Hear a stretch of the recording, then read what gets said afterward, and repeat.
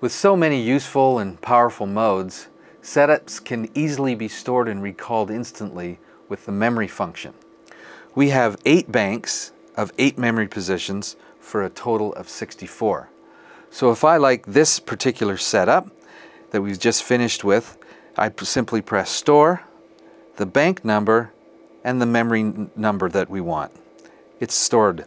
To recall a setup, simply select the bank memory number and it is instantly recalled. I can filter whatever parameters are stored by going to the second page of the System menu. When we go into this menu, hitting Enter under the Memory Storage area shows how I can turn on or off whether a certain parameter is stored.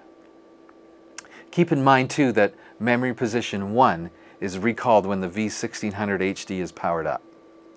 The memory function is a very helpful feature in complex productions and in changing configurations.